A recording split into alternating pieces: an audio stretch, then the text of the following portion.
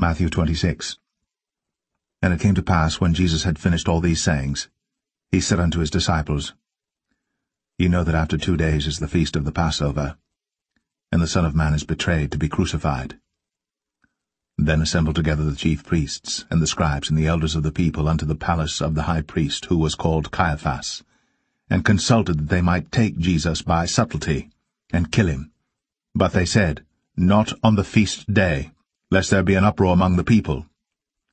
Now when Jesus was in Bethany, in the house of Simon the leper, there came unto him a woman, having an alabaster box of very precious ointment, and poured it on his head, as he sat at meat. But when his disciples saw it, they had indignation, saying, To what purpose is this waste? For this ointment might have been sold for much, and given to the poor. When Jesus understood it, he said unto them, Why trouble ye the woman? For she hath wrought a good work upon me. For ye have the poor always with you, but me ye have not always. For in that she hath poured this ointment on my body, she did it for my burial. Verily I say unto you, wheresoever this gospel shall be preached in the whole world, there shall also this, that this woman hath done, be told, for a memorial of her.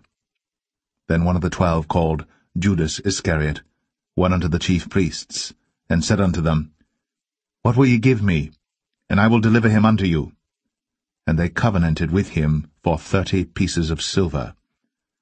And from that time he sought opportunity to betray him.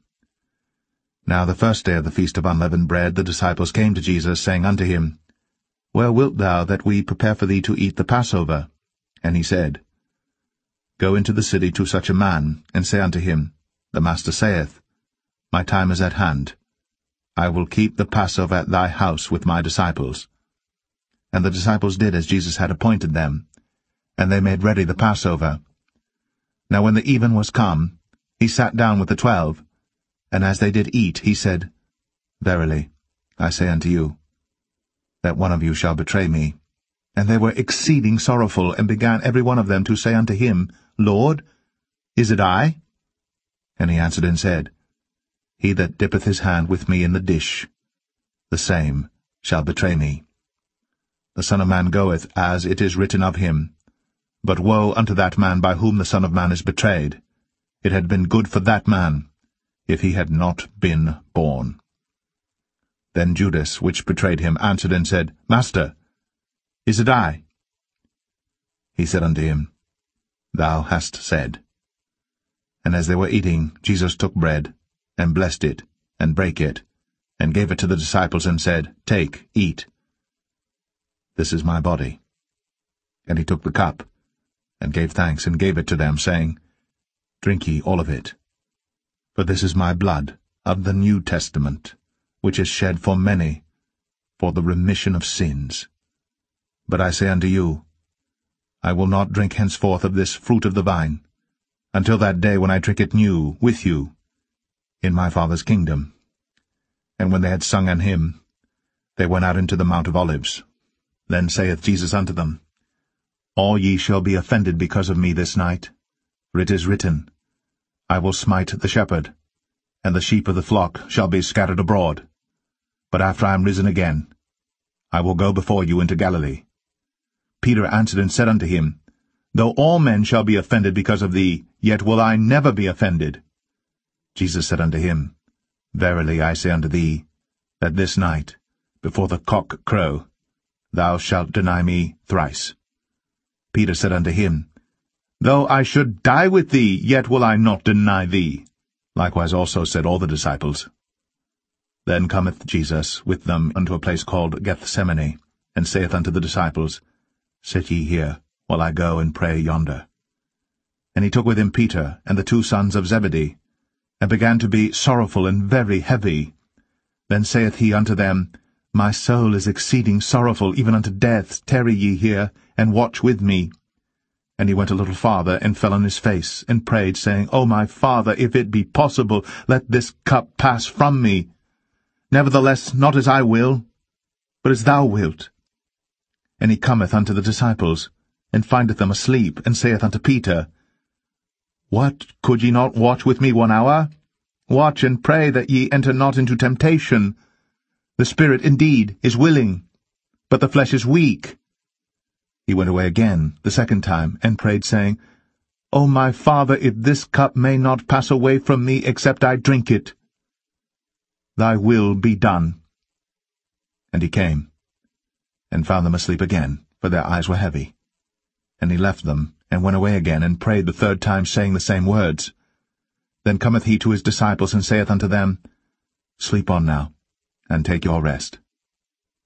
Behold, the hour is at hand, and the Son of Man is betrayed into the hands of sinners. Rise, let us be going. Behold, he is at hand that doth betray me.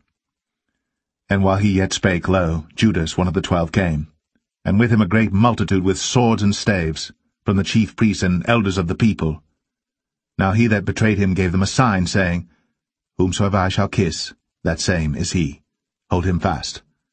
And forthwith he came to Jesus, and said, Hail, Master! And kissed him. And Jesus said unto him, Friend, wherefore art thou come? Then came they, and laid hands on Jesus, and took him. And behold, one of them which were with Jesus stretched out his hand, and drew his sword, and struck a servant of the high priest's, and smote off his ear. Then said Jesus unto him, Put up again thy sword into his place, for all they that take the sword shall perish with the sword. Think'st thou that I cannot now pray to my Father, and he shall presently give me more than 12 legions of angels? But how then shall the Scriptures be fulfilled, that thus it must be? In that same hour said Jesus to the multitudes, Are ye come out as against a thief, with swords and staves for to take me? I sat daily with you teaching in the temple, and ye laid no hold on me. But all this was done, that the Scriptures of the prophets might be fulfilled. Then all the disciples forsook him and fled. And they that had laid hold on Jesus led him away to Caiaphas, the high priest, where the scribes and elders were assembled.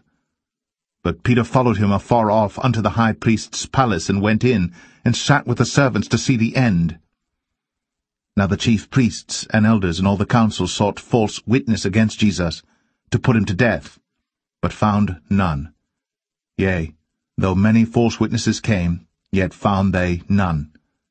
At the last came 2 false witnesses, and said, This fellow said, I am able to destroy the temple of God, and to build it in 3 days. And the high priest arose, and said unto him, Answerest thou nothing? What is it which these witness against thee? But Jesus held his peace.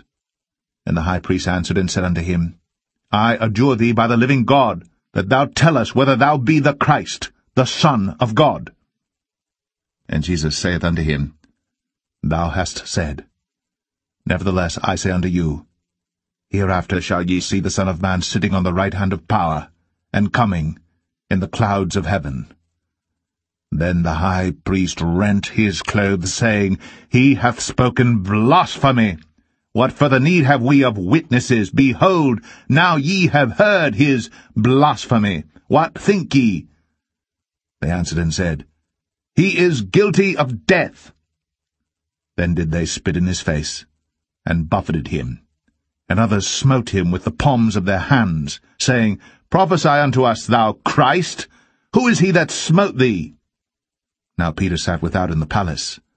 And a damsel came unto him, saying, Thou also wast with Jesus of Galilee.